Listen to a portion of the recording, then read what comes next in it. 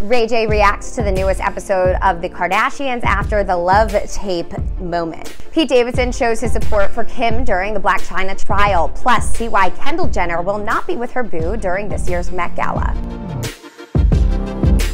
Hey guys, it's Allie for Hollywood Life with your Kard Jenner roundup, starting with Khloe Kardashian and her wax figure at Madame Tussauds. Yesterday, Dwayne "The Rock" Johnson documented his first visit to the famous museum on TikTok to see his own wax figure. And according to the former wrestler, he only had one note: he just wants as much glutes as his neighbor, Khloe. Well, the Good American founder got a kick out of this and added her 2 cents as she took to her own TikTok stories to say, "Looks like I am in incredible company."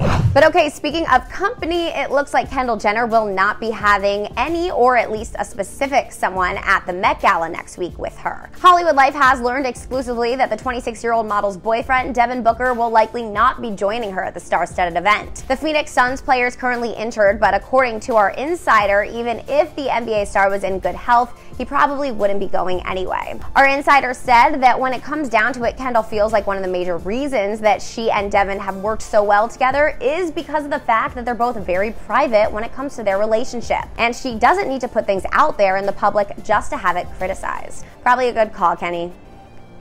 Sad though.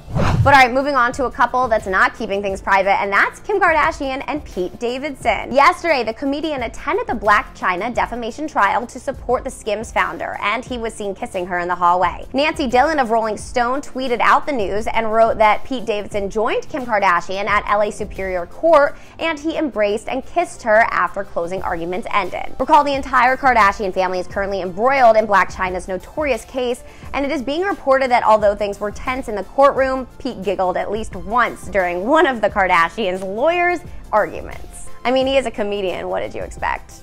Maybe we'll see a recreation on SNL, who knows?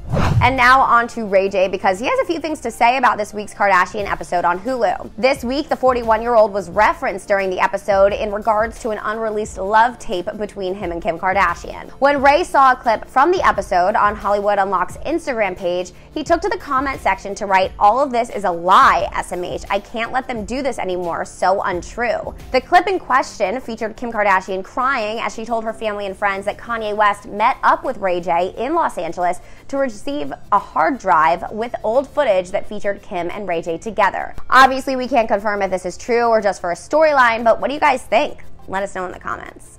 And you know what to do. Hit the sub, like, and bell button for all the latest news on your favorite celebs. Don't forget to follow me on social media at Ali Stagnita, and stick with us for the latest. Bye, guys.